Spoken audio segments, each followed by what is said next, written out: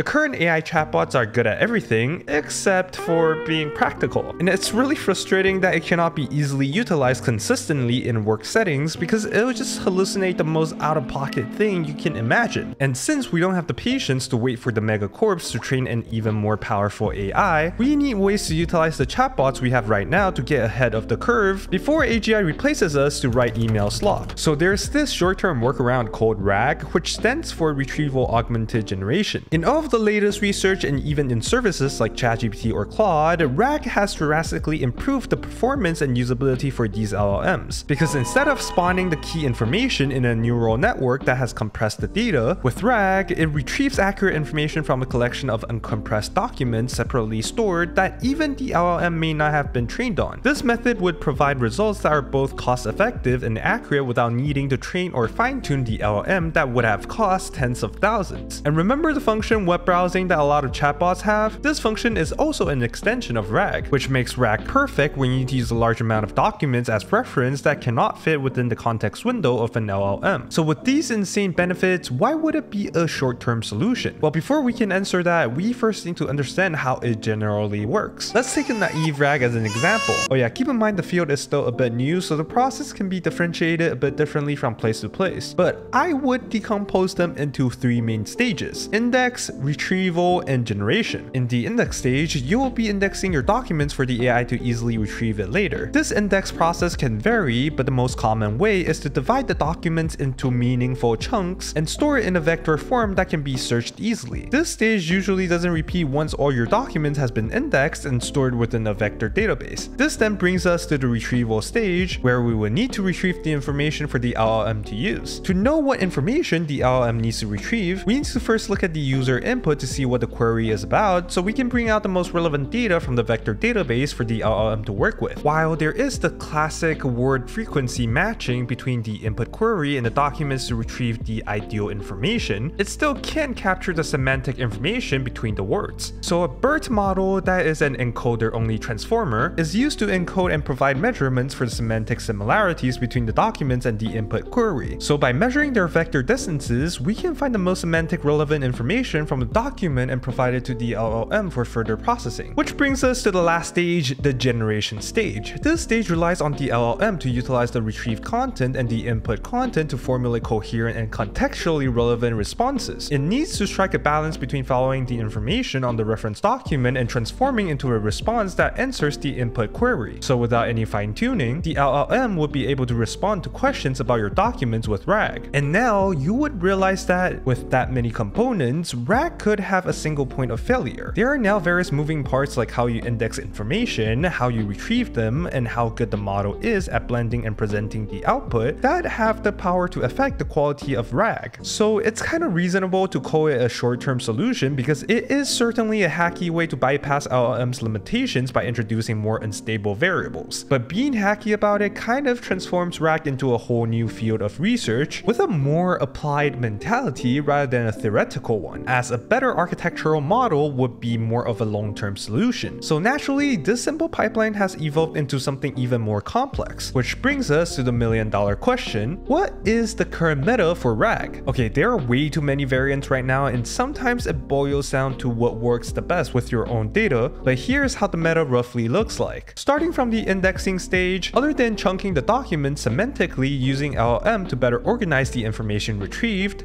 a trainable embedding model, which is to convert text to vectors, can be used to better connect the input query and the relevant documents when storing and comparing them within a vector database. So for things like indentation, where it holds a more significant meaning in coding compared to your typical writing, an embedding model that is fine-tuned on coding would be much more mindful about this detail when converting the text into vector encoding. So later on, when the AI is retrieving, the influence of indentations is much more respected. Another really new and promising method is something called graph RAG. This technique uses a knowledge graph and utilizes LLM to extract entities, relationships, and key claims from your documents. Then the hierarchical clustering with the Leiden technique is used to organize the graph, which can be easily visualized for better traceability and is much more explainable and auditable than looking at a vector database. Which brings us to the retrieval stage, where the model now can not only retrieve the most relevant information with the input query, but also obtain the context of the retrieved content thanks to the knowledge graph by using the structured data previously generated. This makes mistakes much more traceable and preventable, as answers that might be contextually irrelevant to the input query can be ignored. But for the model to retrieve information accurately, the previously mentioned embedding model would need to encode the input query too, right? However, not all the input query is needed for search. Like the greetings in the inputs, the next line notation or end of sentence token should be completely left out. So an input query rewriting LLM would be here to help to condense or even transform the query to its key information that is then encoded into vector form to be compared and searched within the vector database or the knowledge graph to retrieve more accurate information. Additionally, a hybrid search can be used in the meantime, like the FAISS nearest neighbor plus word frequency to increase the chance of getting the desired retrieval. Optionally, a web search can be done at this stage too, which is really useful to ensure any time-sensitive information or citations are correct. And this is also the part where you can literally insert any APIs. Then in the final stage, which is generation, something called re-ranking is often used now, where instead of retrieving only once, you would instead retrieve top K results in the retrieving stage and pass the top K results into a re-ranking LLM model to see which results are actually the most relevant that would be able to answer the input query. And the re-rank model can also be fine-tuned to be domain specific. Another function called autocut would also be used to remove unrelated retrieved results based on similarity distance gaps. And sometimes, the content relevant score measured by the re-rank model would have a threshold in place, so if the retrieved information is not as relevant, it will force the model to say they don't know anything about the input query instead of hallucinating or providing bad results. So yeah, that's roughly the current meta of RAG. But since I've only been talking about the conceptual ideas, here are some relevant sources you can use to build your own RAG. For a more general RAG framework, Llama Index is a more popular one. It also has libraries like Llama Parse, which is good for organizing your documents for retrievals. For the embedding models, there are a lot of fine-tuned ones on Hugging Face which are free download, so pick one at your own cost. For a RAG LLM model, Command R models from Cohere are some of the best RAG optimized models, and they also offer some really easy to use re-rank and embedding models, but of course they're not free. For GraphRag, you can check out Microsoft's official GitHub and yoink their codes from there, and I think Llama Index also has an implementation, so you can check that out. You can also check out RAGAS, which is a framework that helps you evaluate your RAG pipelines. So on the topic of RAG locally, I want to talk about an incredible application that can boost your workflow, that is ThinkBuddy. It's not just another AI app, it's a full-fledged Mac OS AI lab for 10x devs like you guys. What sets ThinkBuddy apart is its LLM remix feature. Imagine combining the strengths of GPT-4, Claude Sonnet 3.5, and Gemini Pro in one response by collecting the best parts of each answer, and that's exactly what ThinkBuddy does. You get access to 10 plus leading models without any extra subscriptions. But the deep Mac OS integration is the actual game changer. You can capture your screen and ask questions to AI, use customizable hotkeys to utilize prompt templates, and basically get AI to help you instantly anytime. For example, assume that I have a hotkey set up to analyze code, just select the text, use the shortcut, and ThinkBuddy provides suggestions on how to improve it. The voice input powered by OpenAI's Whisper lets you dictate while multitasking. It even supports 80 plus languages with great accuracy, and they even fix Whisper's output by using GPT-4's advanced reasoning. And for you developers and researchers, ThinkBuddy handles PDF, docx, XLSX, and many other file types. You can ask questions to LLMs by sourcing documents, and you can see responses of each model and the remix answers in under 10 seconds. And don't worry about privacy, all chat storage is local. Plus, they're working on integrating local LLMs soon, which makes processing even faster and more secure. Now, here's the deal that you don't want to miss. ThinkBuddy is offering an exclusive lifetime deal, but it's only available for August and it's closing very soon. The regular lifetime deal sale is over, but you can use the code BuyCloud with the link down in the description to get 30% off, bringing the price down to just $130, which is basically around the same price if you have ChatGPT and Claude for over 3 months. And this code is only limited to the first 50 sales. And if you're still on the fence, they offer a 30-day no questions asked refund policy, and ThinkBuddy also has a free basic tier for you to try out, and their basic version is only $10 a month, still cheaper than subscribing to multiple AI services separately. I've been also trying out ThinkBuddy for a while now, and so far I found it extremely fitting for my workflow. So if you want to experience this AI powerhouse, check them out using the link down in the description. And thank you ThinkBuddy.ai for sponsoring this video. If you like what I talked about today, you should definitely check out my newsletter. On there, I will be breaking down the latest hottest research papers coming out left and right for you on a weekly basis. So even if I am late to the news or don't have the chance to talk about it in a video, you would 100% 100% catch the most juicy stuff on there. But anyways, a big shout out to Andrew Lescelius, Chris LeDoux,